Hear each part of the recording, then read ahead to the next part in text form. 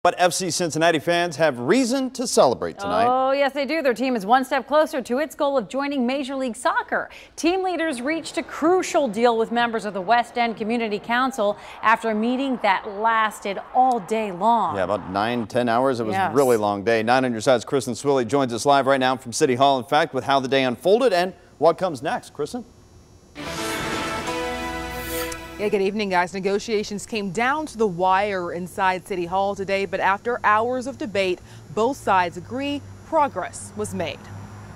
We're still working. We're having great discussion. It was a day spent mostly behind closed doors for West End stakeholders and FC Cincinnati. We've had a very impressive couple hours of conversation back and forth. But after 9 hours and the official go-ahead from the city, the deal is done. The last legislative hurdle separating FCC from an MLS bid gone. We still have a few agreements that have been committed to that just need to be signed. There's some lawyering that's being done, if you will, behind the scenes. We spoke to FC Cincinnati President Jeff Berding shortly after he signed off on the amended community benefits agreement. It's a legally binding commitment that is the foundation of a partnership that's going to be ongoing for decades. Kristen Myers, the attorney representing the West End in negotiations, agrees this is only the beginning. The community did not get everything that it wanted, and there's still a lot of work to be done for this community. But I think that we have found a path forward for many of the issues. Now is the time to heal. Now is the time for the community to come back together.